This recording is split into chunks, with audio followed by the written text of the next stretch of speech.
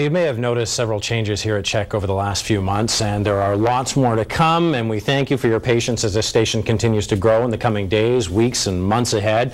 Now, through all of this, there has been only one question that keeps coming up no matter where anybody from this station goes, and that is, when does Tony Parsons start? Well, tonight we can say he is here now. Tony has been in the station for the last several days working with producers and in news content meetings, adding his incredible experience and knowledge to our newsroom. Plus, he has been shooting new promos, as you see here, for our station as he gets ready for his new chapter in his career. Now to the question, when does Tony start? Well, we figure it's best to go right to the source. Tony Parsons is here with us now. Hi, Scott. Hi, Tony. Well, I start Monday night, actually, at 10 o'clock, and 10 o'clock. I'm really looking forward to it, as I have been looking forward to coming over here to the island. You know, this is a realization of a bit of a dream for me, because 35 years ago, when I was a correspondent for another network, I came here and I thought, boy, if I could do my job here on the island, this is where I would want to work. Well, I couldn't at the time, but now I can. So it's just great. I'm very excited. Well, and it seems, and it's really true, no matter where anyone goes from the station, grocery stores, everyone's just saying, when is Tony coming? Is this true? Is the rumor true? And then when people find out it's true, people want to know why. So what is it? You have had a big draw to the island before in your past. I have. My wife was born here. She has family here. And, you know, and we visited quite often. At least once a month, and we always enjoyed being here. We enjoyed the city, and we enjoyed the people who are here, and our dog enjoyed Dallas Road. Every morning we were here. So, but the thing that lured me most of all was the idea of an employee-operated station. I just thought, you know, if these people think so much of what they do and what they have, that they invest in it, invest their time and their money, then I want to be part of that, and that's really what drew me over here. Now, the 10 o'clock news is new to Vancouver Island viewers, and I don't know, it's been a while, I think, in our market in general, in Vancouver Island, since we had a 10. What do you think the potential is there? Well, I think a 10 o'clock show is a really good idea. I know, you know, other networks have tried it before and it didn't really work out, but I think this one is going to work because of the resources we are building now and the input we have.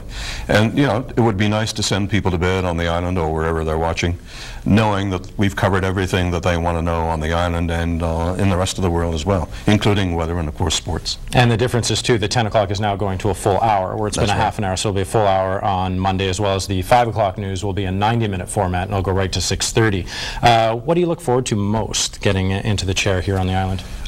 Getting to know people, getting to know the people I'm going to work with. I have worked with some of them before in Vancouver, but I think in getting to know the system, getting to know the stories, getting to know all the intrigue that's gone on and so on and so forth, I'm just really looking forward to it. Usually I'm in bed by 10, but I can't do that anymore. Is there going to be a bit of adjustment then?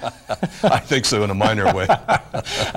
People also want to know about the dog, Jack. Will Jack be under the if desk? Jack is invited, Jack will come, because he's that kind of a dog. He became a big star in his own right when in Vancouver. He used to sleep under the desk at 6 o'clock, and he's a great little. I say he's not a dog. I say he's a little person in a dog suit, because that's the way he is. He's an amazing dog. Yeah.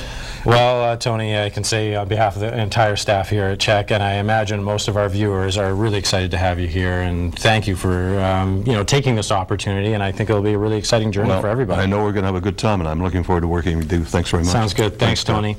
All right, that's it for us for now. Ed Bain is going to be up here in just a second with a look at weather. We'll see you in 2 minutes. Here's what's in store, brought to you by Save On Foods.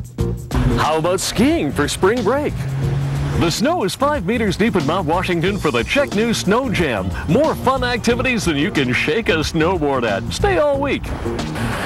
On the 16th, Dance Victoria presents Compagnie Marie Chouinard with 2 iconic dance pieces described as sensual, evocative, and a little bit crazy at the Royal. In Nanaimo on Saturday the 13th, it's a huge indoor garage sale. Dozens of tables, you can rent one too, of other people's stuff, with proceeds going to the Nanaimo Salvation Army.